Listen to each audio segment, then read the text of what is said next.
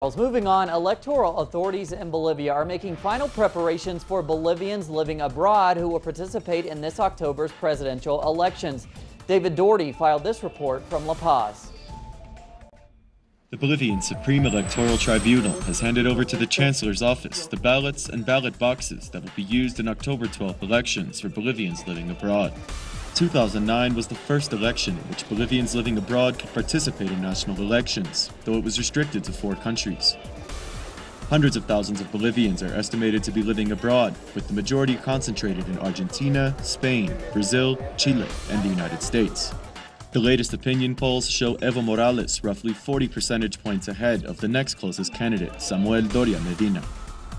The Supreme Electoral Tribunal says there are more than 272,000 eligible Bolivian voters living in 33 countries and at least 67 cities.